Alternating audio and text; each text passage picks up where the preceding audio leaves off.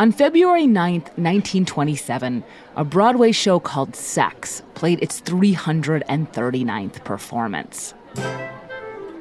Sex was a provocative comedy about prostitution that had scandalized its way into becoming a hit. It was stuffed with salacious dancing, adult situations, and lewd dialogue. Ugh. I've got something for you. Wait until you see this.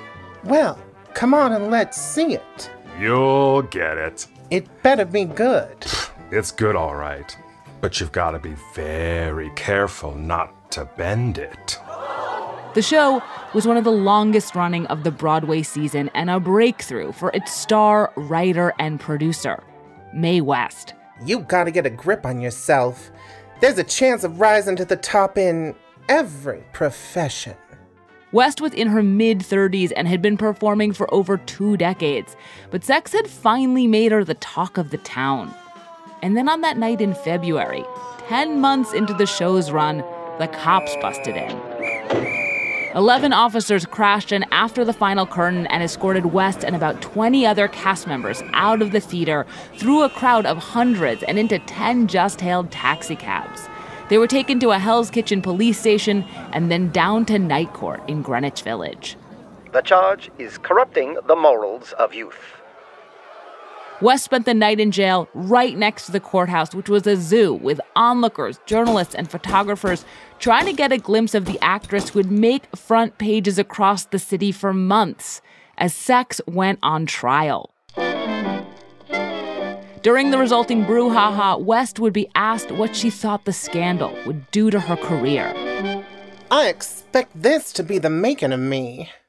She was right, but it wasn't as inevitable as she makes it sound.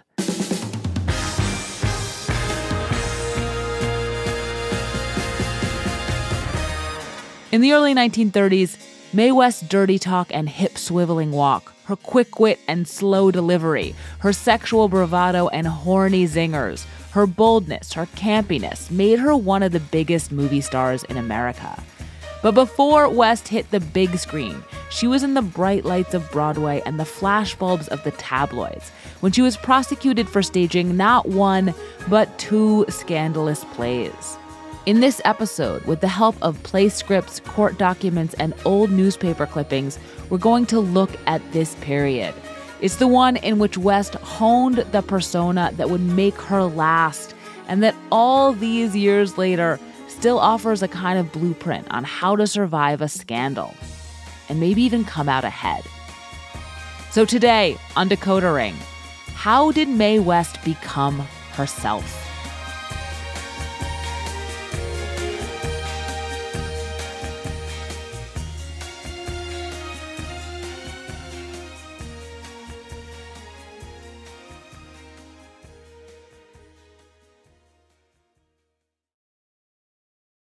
Hey, drag fans, please listen up. I'm Alaska. And my name is Willem.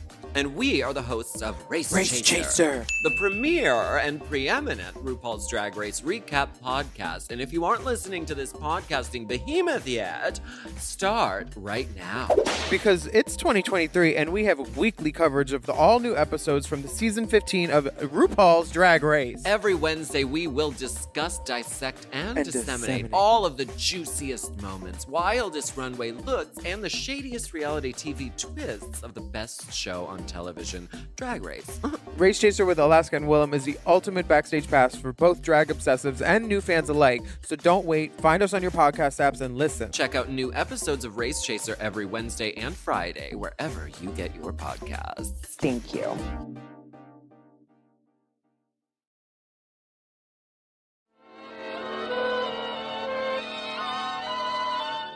Mae West was born in 1893. I believe that everyone in life should have a mission. Making people happy is the height of my ambition. But 130 years later, she's one of those celebrities you know, even if you don't know that you do, because she's just a part of the cultural firmament. Come up and sing this song. In the 1930s, West's in-your-face hubba-hubba style and incredible quotability made her an icon.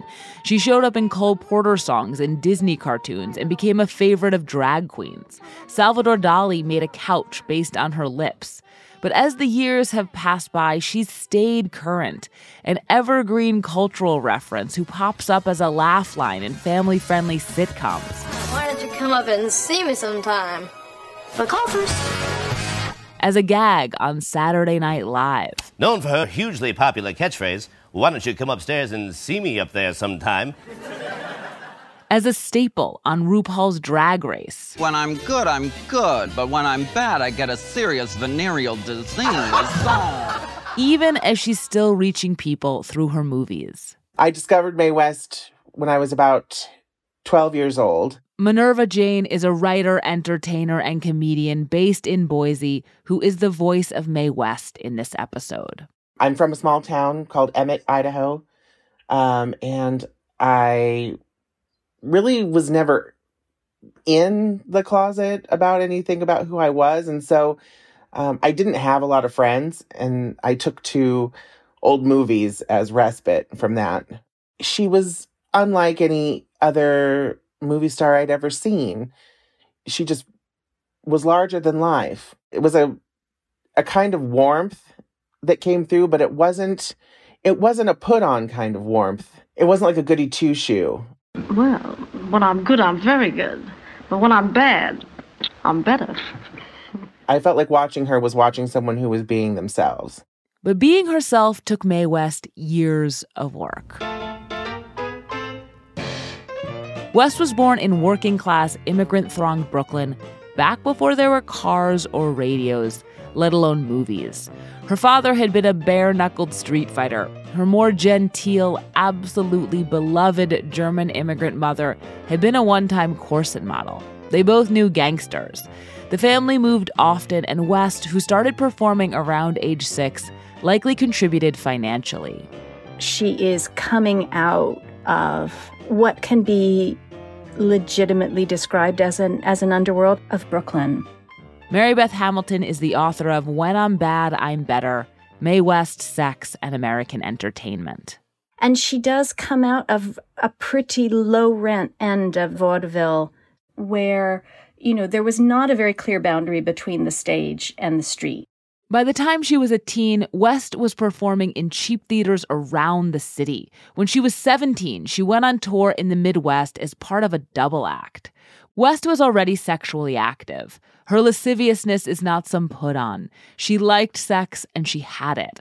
But she was still young enough that she could be made to feel ashamed of this.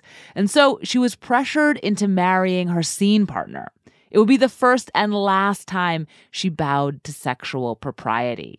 Pretending the marriage just hadn't happened, West struck out on her own, trying to break into the family-friendly vaudeville big time with a comedic song and dance act, but with limited success. Just everything about the way she carried herself was so kind of redolent of the world of these kind of low-rent variety theaters. In her act, West would do dances like the cooch and the shimmy, an African-inflected shoulder and bus-shivering move that came out of black nightclubs. Sometimes she'd perform it sitting down, just her chest shaking. And then at the bit's climax, whoops, her shoulder strap would accidentally fall down. She finished up with the sign-off, "It's not what you do, it's how you do it." Throughout the 1910s, her career did a kind of two-step. 2 steps forward and then 2 steps back. Big breaks in vaudeville and on Broadway would be followed by a return to less esteemed venues. She'd be on a bill with Houdini and a talking dog, win over audiences, but offend critics. Unless Miss West can tone down her stage presence in every way, she just as well might hop right out of vaudeville into burlesque. In 1923, as vaudeville was losing ground to a new kind of entertainment, the movies, West's career fully hit the skids. There's a 3-year black hole on her resume where her only billings may have been in some really tawdry shows. Fortunately, tawdry was roaring in. Prohibition comes in 1920, makes all drinking and all bars illegal. Hugh Ryan is the author of The Women's House of Detention and When Brooklyn Was Queer. Suddenly, nightlife becomes a huge thing, much of it mafia connected, and it also becomes a more small d democratic thing. It makes more space for more different kinds of nightlife. It also starts to make it hot and happening and exotic to go to places that are a little bit wilder. If you're already going to a place that's illegal, why not go to the place that's exciting? White New Yorkers began so-called slumming, flooding into places they didn't used to go, including mob-run speakeasies, honky-tonks and jazz clubs in Harlem, and queer bars and drag balls down in Greenwich Village. Respectable young women started wearing lipstick, eyeliner, stockings, and stopped wearing girdles, flapper styles that had previously been associated with sex workers. It is really difficult to tell if you go to a speakeasy, who are the prostitutes and who are the society debutantes. They look the same, they dress the same, they put the same things on their faces, they dance the same. And Mae West clocked this. Her career might have been at a low point, but she was right in the middle of the roaring 20s. She was dating gangsters and boxers and friends with nightclub owners and MCs. She was up in Harlem and down in Greenwich Village. Her mother was running a roadhouse for the bootlegger Oni Madden, who after getting out of Sing Sing ran the Cotton Club. She had a front row seat to New York's changing mores, which had even reached Broadway, where 2 hit shows about prostitutes had popped up. Subjects and performance styles that West was steeped in, but that had been beyond the pale, were becoming more acceptable. And West was smart and savvy enough to seize the moment. I became convinced that the great American public was somewhat aware of the existence of a natural state of affairs, called neatly sex. So I wrote a play. If Mae West had a playwriting philosophy, it was this. People want dirt in plays, so I give them dirt. And if you bought a ticket to see Sex, which opened in April of 1926, dirt is exactly what you were paying for. In the play, West played a down-at-the-heels yet universally desired prostitute named Margie Lamont, who was extremely matter-of-fact about everything, as she is here when another woman asked her to lay off a John named Sailor Dan. Sailor Dan from Kansas? Let me check my book. Oh, Sailor Dan from Kansas. Flat feet, asthma, check came back. Oh, baby, I'll make you a present of that, Boyd. He's yours. But it wasn't just the dialogue that was provocative. Linda Ann Losciavo is a playwright and poet who runs a Mae West blog and has written 2 plays about West. People went to see Sex 3 and 4 times because Mae was always going further. She was always sticking in a new dirty joke, a new bit of innuendo, showing her navel. Sex made for a wild night out. It was like going slumming, but on Broadway. The show had a jazz band, sultry dancing, genuine street slang, revealing and shabby costumes, double entendres so matter-of-fact they have been described as single, and of course, sex. Including a scene in which West's character Margie straddles a John on a kitchen chair. She's making contact with him. She's grinding against him. This was something that never went this far. The show was so tawdry, they had a plan for dealing with visits from the authorities. When Mae had a play on stage, there were 2 versions, and they would have lookouts in the back of the theater to see who was there. The dirty script in vaudeville fashion was called the whore script. The clean script was called the parlor script, and it was a necessary subterfuge because of American obscenity laws and a near constant background pressure to clean up Broadway. If cops looked to be in the crowd, the cast would put on the tamer version of the show. Critics, too, were often shown the parlor script, but even it was too much for them. Marybeth Hamilton. It's absolutely excoriated with reviews that kind of go beyond a normal bad review. An offensive play, monstrosity plucked from garbage can, destined to sewer. It was also described as having a dark brown quality, and West was referred to as the Babe Ruth of stage prosties. This is not the glamorous Mae West we're used to. She's kind of slovenly, really. A couple of them suggest that she's actually kind of getting off on her performance. But if critics were aghast, audiences were not. Society folks, city officials, police officers, young women started flocking to Sex exactly because it was so inappropriate, so naughty, so bad. What they were not coming for particularly was the story. But the show does have one. The play was written by West under the name Jane Mast with the ghostwriter Adeline Leitzbach. And at its most bare bones, it's as much about class as it is about sex. The through line involves a society dame who in the first act, out to do a little slumming herself, gets drugged by Margie's pimp and is left for dead. Margie revives her, only for the woman to try to sell Margie out to the cops. In the second act, set in Trinidad, where Margie has followed the British fleet, a young rich kid falls for her. When he takes her home to Connecticut, what do you know? That society dame turns out to be his mother, who is horrified. Margie lets her have it. Say, you've got a knife putting yourself on a pedestal above me. The things I've done, I had to do for a living. And I'll bet without this beautiful home, without money, and without any restrictions, you'd be worse than I've ever been. If you read Sex, you realize it's a very angry play. And that's the real Mae West, the angry Mae West. The humor comes afterwards. The Mae West of Sex was coming off 2 decades of having her face pressed to the glass of success. Years of people telling her she was too vulgar, too unrefined, too much. She was funny. She was brash. She would go there. But she was also pissed off. And that means she didn't really sound like Mae West yet.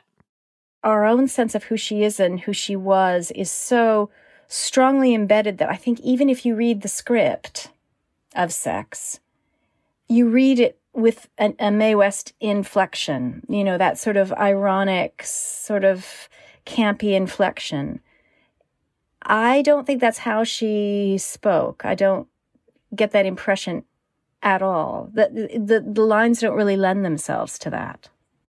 West's future movie star persona is so potent, it almost makes her a time traveler. It's easy to imagine just about any line delivered with her trademark campy gusto, like her kiss-off to the society dame. The only difference between us is that you could afford to give it away. But even the lines that lend themselves to that might have sounded different.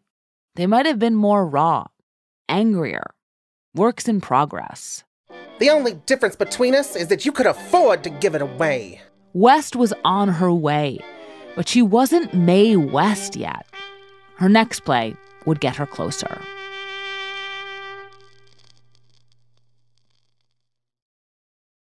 Reboot your credit card with Apple Card, the credit card created by Apple. Apple Card gives you unlimited daily cash back, up to 3%. Now you can choose to automatically send that daily cash to a high-yield savings account where it'll grow on its own. And savings is built right into the Wallet app, so it's easy to monitor your progress. Apply for Apple Card now in the Wallet app on iPhone with no impact to your credit score, and start growing your daily cash with savings today. Apple Card subject to credit approval. Accepting an Apple Card after your application is approved will result in a hard inquiry, which may impact your credit score. Savings is available to Apple Card owners subject to eligibility requirements. Savings accounts are provided by Goldman Sachs Bank USA, member FDIC. Terms apply. Hey, drag fans, please listen up. I'm Alaska. And my name is Willem. And we are the hosts of Race Chaser, the premier and preeminent RuPaul's Drag Race recap podcast. And if you aren't listening to this podcasting behemoth yet, start right now. Because it's 2023 and we have weekly coverage of the all-new episodes from the season 15 of RuPaul's Drag Race. Every Wednesday, we will discuss, dissect, and disseminate all of the juiciest moments, wildest runway looks, and the shadiest reality TV twists of the best show on on television, Drag Race. Race Chaser with Alaska and Willem is the ultimate backstage pass for both drag obsessives and new fans alike. So don't wait. Find us on your podcast apps and listen. Check out new episodes of Race Chaser every Wednesday and Friday, wherever you get your podcasts. Thank you. 6 months after Sex opened, a serious drama about lesbianism called The Captive debuted on Broadway to rave reviews. A study of a young woman struggling helplessly in the toils of an abnormal erotic passion. Mae West had just scored a big hit by crossing the line. Upon seeing the success of The Captive, she thought she might do it again. This time with homosexuality. Male and female impersonators, as they were then known, had been a popular vaudeville staple for years, and some of its biggest stars. But West was looking to bring something a little more underground uptown. And in fact, she cast much of her new show out of a Greenwich Village drag cabaret. As Linda Ann Losciavo told me, West had been tipped off about the place by the boxer Jack Dempsey, who she dated. It was on West 9th Street, a block from the courthouse and jail, where West would later spend the night. And by day, it was just an Italian restaurant. One night, she went with her manager, scrawled a casting call on a waiter's pad, and the next evening, 50 queer people showed up for auditions at the theater where Sex was playing. She cast much of the show out of this group and started holding highly improvisational rehearsals late at night after she'd finished appearing in Sex. A lot of the dialogue that came out of these improvisations ended up in the play West wrote, but did not appear in. It's called The Drag. It's nominally a tragic melodrama about a closeted married man, his miserable wife, and his distraught ex-lover that is surprisingly respectful of gay love. But the serious stuff was also a kind of Trojan horse, a framework to conceal the show's real draw, the fun and scandalous stuff. Scenes in which queer supporting characters vamp and gossip in heady slang and joke about rough trade and dalliances with cops. Musical interludes in which a jazz band performs songs like The Woman Who Stole My Gal. And the climax, a 20-minute drag performance almost exactly like what was going on downtown. The show also featured the first iteration of West's most famous line. It might have come from one of the actors, or it's thought to show the influence of the famous female impersonator Bert Savoy, who had turned the innocuous "you must come over" into a suggestive catchphrase. In The Drag, the line in question is delivered by a queer character named Winnie. So glad to have you meet me. Come up sometime and I'll bake you a pan of biscuits. West and her team were nothing if not a bold and provocative bunch. Their production company was called The Morals Producing Company. They had named a show Sex and would advertise it like this. Warning. If you cannot stand excitement, see your doctor before visiting Mae West in Sex.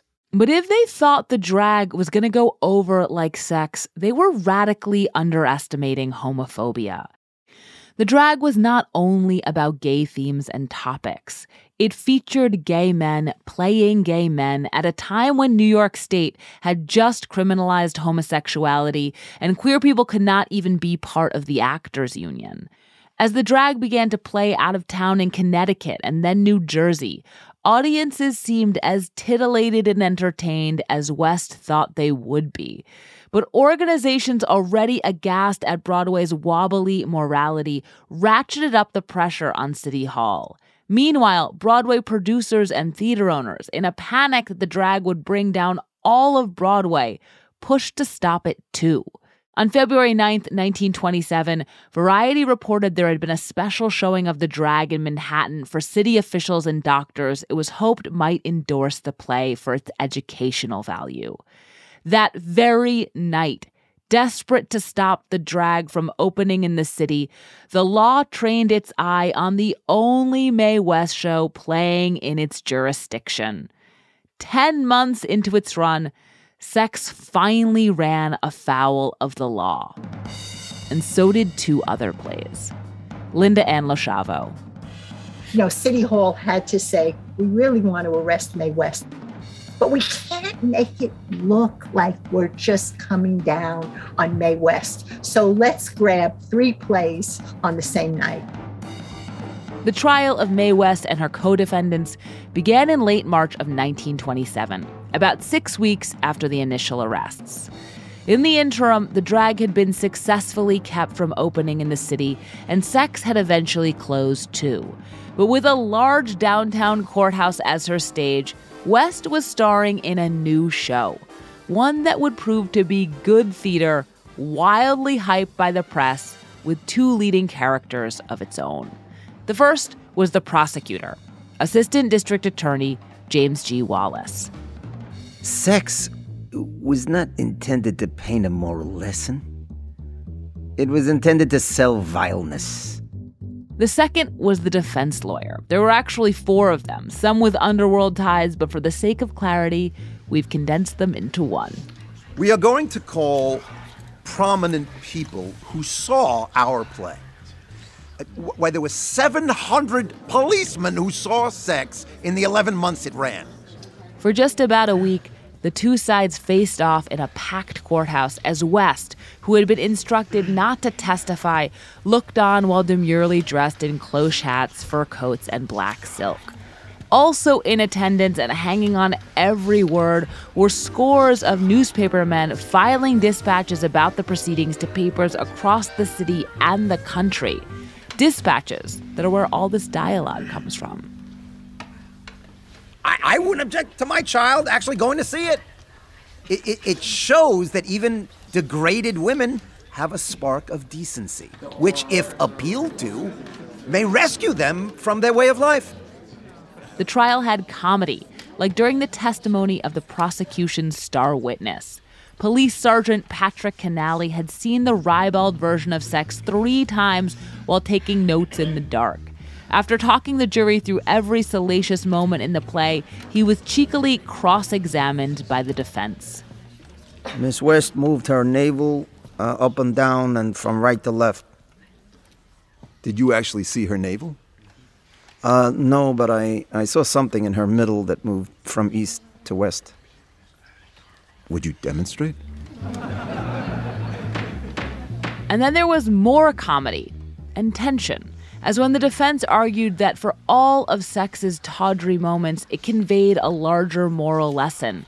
Just like Hamlet, A Tale of Two Cities, and the Bible, selections of which were read to the jury. I read to you from Solomon 7, verses 4 to 7. The district attorney disagreed with this comparison and instead compared the show to a brothel. We have cleaned up the red light district of New York. It's a pretty clean town now. But we got the red lights on the stage. The climax was simultaneously thrilling and screwball.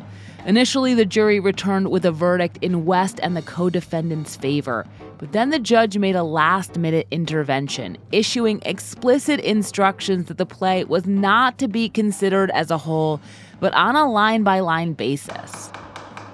It is no defense that the play may have taught a moral lesson, because no one can commit an illegal act to accomplish a good one. Thou shalt not do evil that good may come. At this point, a producer began counting the rosary, a cast member began to cry, and the lawyers almost got into a fistfight. You're a cheap, arrogant, insolent dog. Yeah, okay. You're a perfect gentleman. Come outside and I'll take care of you. The verdict came in soon after. Mae West and producers get 10 days as 19 are freed. West and her 2 co-producers were ordered to pay a $500 fine and sentenced to 10 days in prison, which meant though the trial was over, the frenzy had only begun. West, who had been sidelined because she wasn't testifying, took center stage again. She showed up to her sentence in a limo, vowing resilience. You've got to fight in this world. You've got to fight to get there and fight to stay there. On Welfare Island, she dusted books, dined with the warden, and complained about the scratchy wool stockings, as the press breathlessly covered it all. Sex star shines in jail. Upon leaving the island 2 days early, she insisted the experience had bothered her not at all. I was surprised. I expected it to be a great deal worse. I got enough material for 2 or 3 plays. Oh, I got plenty. She's not going to tell City Hall, you crushed me. Linda Ann Losciavo. Keep your feisty face in place. Don't tell people this was the worst experience of my life. No, that wasn't Mae. Mae is always going to tell you, you know what? You think you hurt me. You helped me. Thank you. But Linda Ann has a picture from a newspaper archive that tells a slightly different story.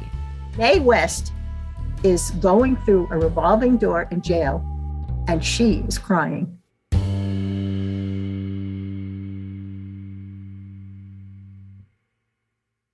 Hey everybody, it's Tim Heidecker. You know me, Tim and Eric, Bridesmaids, and Fantastic Four.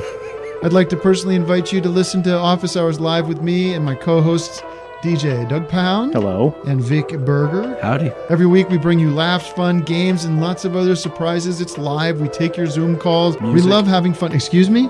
Songs. Vic said something. Songs. Music. I like having fun. I like to laugh. I like to meet people who can make me laugh. Please subscribe now. The legend of Mae West goes that after she went to jail for sex, she was on her way. I mean, what's a better origin story for a woman who styled herself as a goddess of sex than to have gotten famous for Sex, the play? But the future has a way of making the past look inevitable. And in the immediate aftermath of Sex, it wasn't exactly clear how West should proceed now that she was infamous. It's not like audiences were lining up to see just anything she did. The next play she wrote, a kind of sex retread, flopped, playing just over 12.5 shows. But West was nothing if not indefatigable, and so she kept working, writing 2 plays that opened on Broadway in 1928.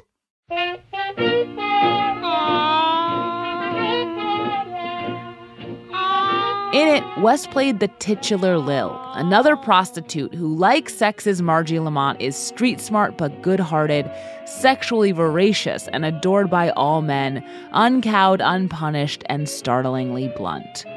But unlike Margie, Lil is no low-class floozy. She's a diamond-festooned, cartoonishly desirable madam of an 1890s pleasure house. A guy what takes his time, I'll go for any time. I'm a fast-moving gal, I'd like some slow. Gone are the contemporary dresses West wore in Sex that did nothing for her, and in are the period glamour-puss costumes. But it wasn't just the costumes that had changed. Marybeth Hamilton. The real difference is her delivery. Every line was laced with innuendo. Every word was laced with a sense that there was a double meaning. And this difference might spring from the other play West was working on, The Pleasure Man, an overhaul of the drag.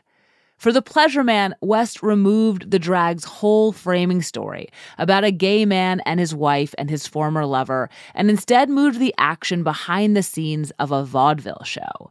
But the drag ball remained, as did the numerous queer characters and actors who West was working with, collaborating with, hanging out with, and directing, as she also developed Diamond Lil.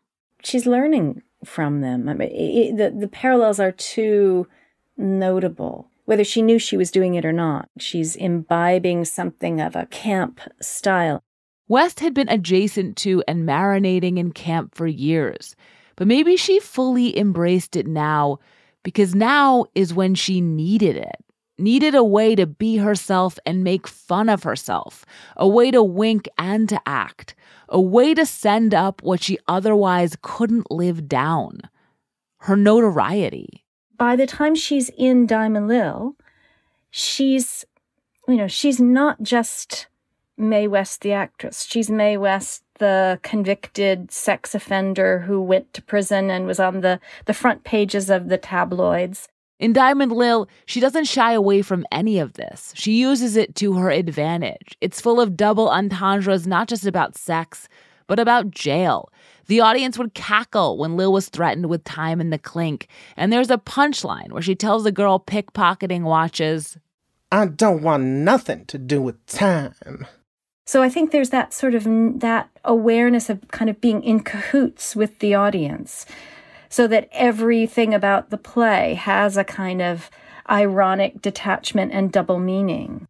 With Diamond Lil, West embraced the drag of her celebrity and finally looked, moved, and sounded like the Mae West we remember, a slow-moving, fast woman with loose morals and tight dresses who doesn't miss a trick even as she's turning them, and though way over the top, still has everything under control.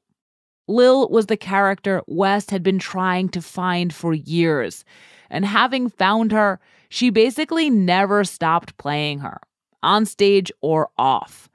Lil even gets the most famous Mae West line of all. I always did like a man in a uniform, and that one fits you grand.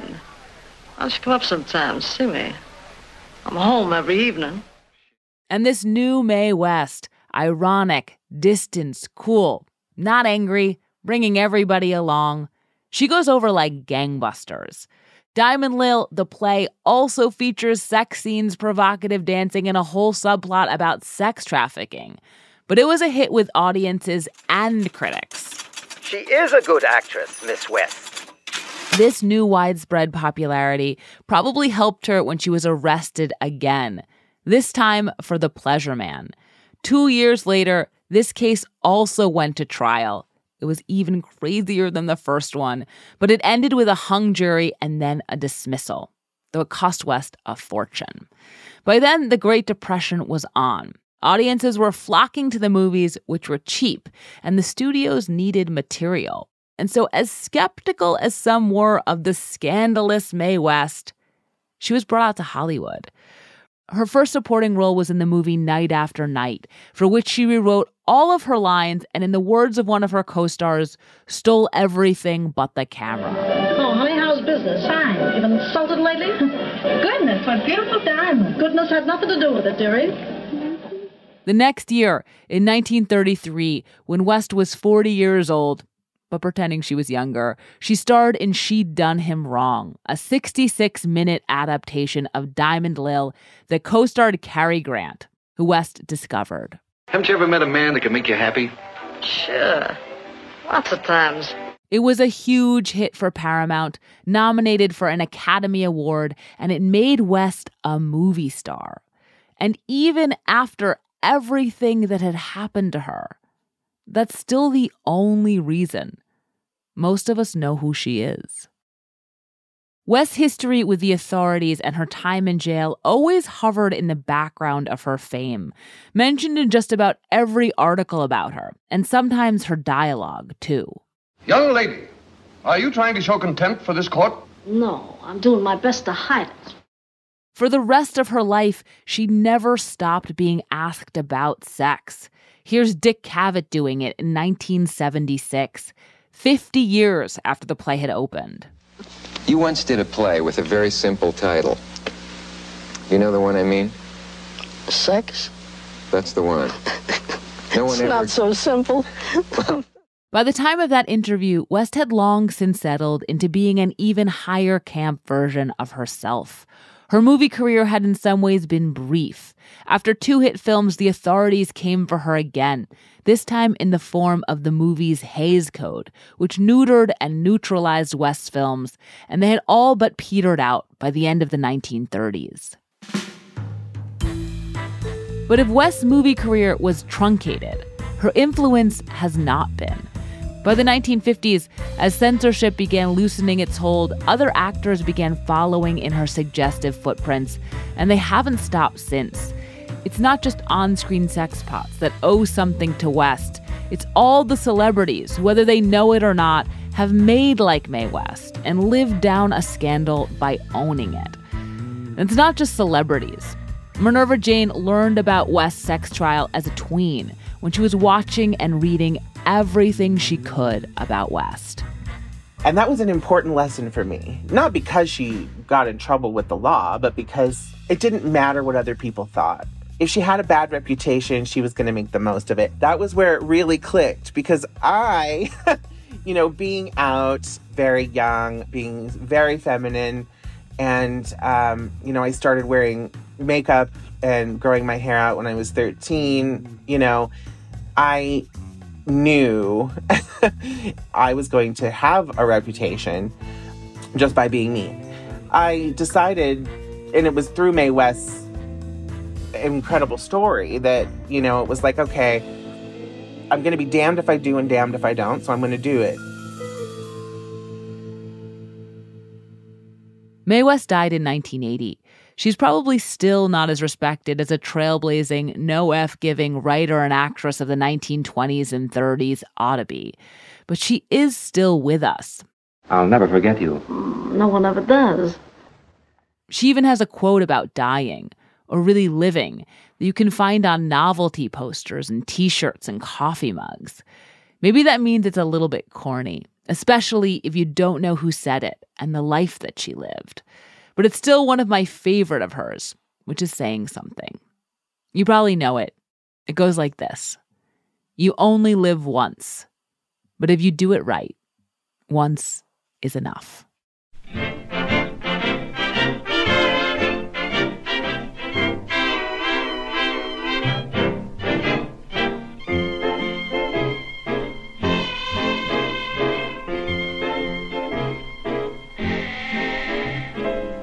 Come on, let me cling on to you like a vine. Make that low-down music trickle up your spine. Baby, I can warm you with this love of mine. I'm no angel. This is Decoder Ring. I'm Willa Paskin. You can find me on Twitter at Willa Paskin. And if you have any cultural mysteries you want us to decode, you can email us at decodering@slate.com. This podcast was produced by Willa Paskin. Decoder Ring is produced by Willa Paskin and Katie Shepard. Derek John is senior supervising producer of Narrative Podcasts. Merritt Jacob is our technical director. Thank you to Benjamin Frisch for this topic and getting this project going.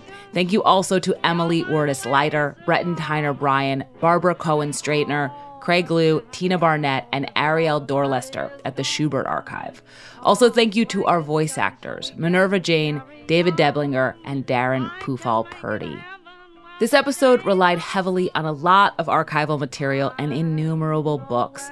We're going to link to them on our show page, but I want to shout out some of the ones that haven't already been mentioned in this episode. They include Lillian Schlissel's Introduction to 3 Plays by Mae West, Mae West, a biography by George Eells and Stanley Musgrove, Mae West, an icon in black and white by Jill Watts, Becoming Mae West by Emily Wortis Leider, Gay New York by George Chauncey, Mae West, She Who Laughs Last by June Sochen, Goodness Has Nothing to Do With It by Mae West, and Linda Ann Losciavo's play Courting Mae West and her blog, which you can find at maywest.blogspot.com. You also heard part of a few Mae West songs, including I'm No Angel and I Like a Guy What Takes His Time.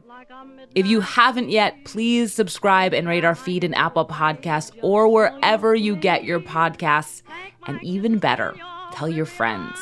If you're a fan of the show, I'd love for you to sign up for Slate Plus. Slate Plus members get to listen to Decoder Ring without any ads, and they get to hear a special behind-the-scenes episode with me at the end of the season, which means you'll be able to hear that episode next week. Their support is also crucial to our work. If you sign up now, you can get the first 3 months of your membership for only $15. So please go to slate.com/Decoder Plus to join Slate Plus today. That's it for this run of episodes. We'll be back with 2 more in early October and then a whole bunch more starting in November. Until then, be well. Let me have you now before the night is gone. Come on, flag this joint so we can carry on. I can make it heaven where the shades are drawn. I'm no angel.